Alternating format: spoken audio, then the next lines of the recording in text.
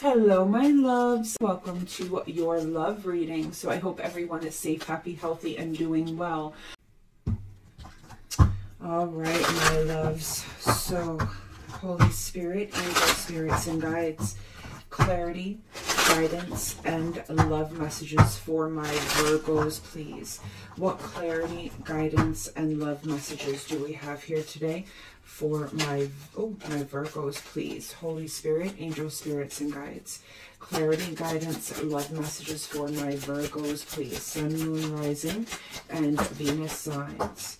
So we have the Four of Swords and the Four of Cups. Four of Swords and the Four of Cups. Clarity, guidance, love messages for my Virgos, please. Holy Spirit, angel, spirits, and guides. Okay. So we have the Moon, Cancer, Piscean energy, and we have the Page of Pentacles, Capricorn, Taurus, Virgo energy. We have the Seven of Cups, and we have the Queen of Wands, Leo, Sag, Aries energy. Clarity, guidance, love messages. Clarity, guidance, love messages. So we've got the Empress, Aries, Taurus energy, and we've got the Knight of Pentacles, Capricorn, Taurus, Virgo energy. Okay. So we have the Nine of Cups and in the upright, excuse me, and we've got the Seven of Pentacles in the reverse. We have the Seven of Swords and we have the Four of Pentacles. Okay. So Virgo, what I'm feeling here for you, under the deck, we've got the Queen of Cups, Cancer, Scorpio, Pisces energy. We've got the Page of Cups. We've got the Tower, and we have the Three of Swords. Okay. So what I'm hearing, I can't speak. What I'm hearing for you here, Virgo, okay? I feel like we're either just coming out of this energy or coming into this energy. With the Four of Swords and the Four of Cups, there's a sense of needing to heal because either you offered something to somebody or you were waiting to be offered something. There's a sense of disappointment, a sense of loneliness, emotional dissatisfaction. It's like, again, you were waiting for something to be offered or you offered something to somebody waiting for an answer, and it's like that never came. It never came, okay? What I'm feeling here is slowly but surely you're raising your vibration to Empress level. Now, if you're a male, okay, that doesn't mean, it just means that you are coming into this energy of wanting to build, wanting to create, operating from your higher self, setting plans, setting goals. You know, you're no longer in that funk, you're coming out of it, okay? Operating on a higher vibration. Now, with the Queen of Cups here, Cancer, Scorpio, Pisces energy, I'm feeling that there's a willingness, like there's a sense of getting your emotions straightened out and a willingness to start looking to offer your cup somewhere else. Because it looks to me here, see this Queen of Cups energy, it's like she's got that arm extended with the cup out. It's like she's looking for someone to hand this cup to, is what I'm seeing here.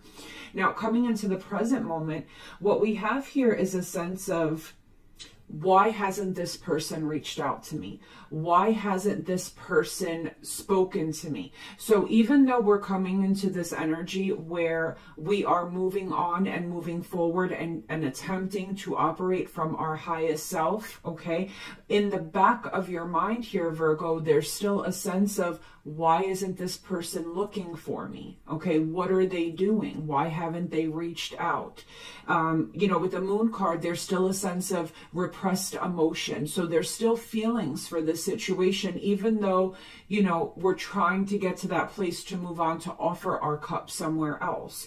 Now, with the Nine of Cups and the Seven of Pentacles in the reverse, there's this sense of, you know, hoping that someone will come in and invest but they're not doing that. And there's a sense of why don't they want to invest in me anymore?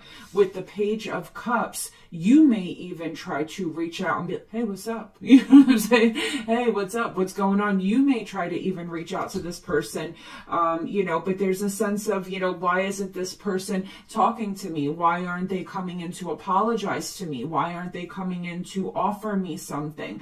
It's a sense of like, you know, awaiting a message and it's not coming, and there's a sense of why. What are they doing, right? Now, coming into the near future, what I'm feeling here, guys, is there is a lot of options on the table here for you. You guys are looking good, feeling good, you're confident, sexy, you know, standing in your power. And there's a lot of people that are trying to snatch you up, okay? There's a lot of people that are trying to snatch you up. And what I'm feeling here is no matter how much you try to avoid this from happening, because somehow, some way, some shape, some form, you're holding back from these options because in your mind there's still a sense of cheating. There's still a sense of, you know, I don't want to go date, or I don't want to go pursue this because, you know, I don't want to cheat on my person. Meanwhile, this person isn't, you know, you haven't even heard from, they're just, you know what I'm saying? Like they're not even, you're still waiting for a message that, or like this answer to an offer that's just not coming in. Like even if this person does speak to you, it's like, hey, what's up?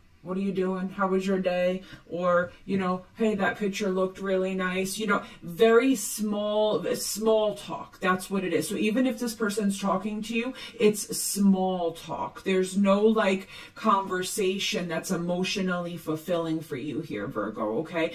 So there's the sense now of you putting yourself out there, looking good, feeling good, smelling good. You're confident. People are all over you. And there's still a sense of, I don't know if I want to meet up just yet, because there you still have this feeling of it's cheating. But with the Tower and the Three of Swords, it's bound to happen. You know what I'm saying? So one of two things are going to happen here, Virgo. Either you're going to have a total and complete nervous breakdown, meltdown, where all the pain is just going to hit you all at one time when you come to the realization that this isn't going anywhere, or it's just going to hit you where you find yourself, you know, in a third party, like it breaks your heart, but you go towards a third party just because there's so many options and you're so lonely. Does that make sense? Okay. So let's go ahead and clarify here. Spirit, what clarity and guidance, what love messages do we have here for my Virgos, please? Holy Spirit, tell me about the Four of Swords for my Virgos, please. The Four of Swords. So we've got the King of Swords, Aquarius, Gemini, Libra energy. I feel like you're awakening to the truth of a situation. Like you are, the rose-colored glasses are coming off, Virgo, okay? And you're needing to be honest with yourself.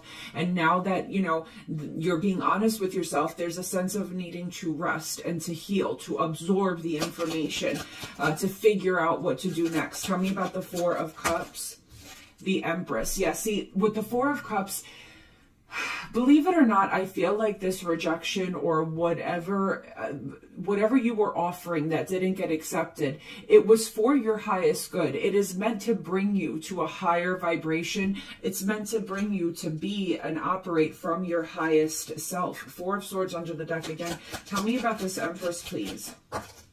We've got the Ten of Swords in the reverse. I feel here that, Virgo, you don't want something to end. You really didn't want it to end, but at the same time, you're accepting that it's not coming together again, okay? And I feel like there's this sense of, I need to stand tall, I need to stand straight, I need to think about the future, I need to think about goals, and I need to get up off this couch and get rolling. Tell me about the Knight of Pentacles. It may take a while before this happens, though. Judgment card in the reverse. I feel like you're not really out to make any quick judgment calls for a while, okay? For a while. So you're starting this mental initiative of knowing what path you want to go down, but you're not making any firm judgment calls to like start dating someone else, or I don't know, put single on your status on social media. You're not making any huge judgment calls because there's still kind of this hope that maybe someone has feelings and will come in and offer something here. Queen of Cups. Yeah, see, the Death card, Scorpionic energy. I feel like there's this hope that someone will come in and offer this love, but I feel like the situation is, you know what I'm saying? It's a dead issue. Someone here is just not accepting what you're laying down. They're not, you know, you guys are not on the same page maybe. But again, with every ending brings a beautiful new beginning, and that's why we're stepping into Empress mode. So the transition is going to suck a little bit, but it's ultimately going to bring you to a higher place. Tell me about the Moon.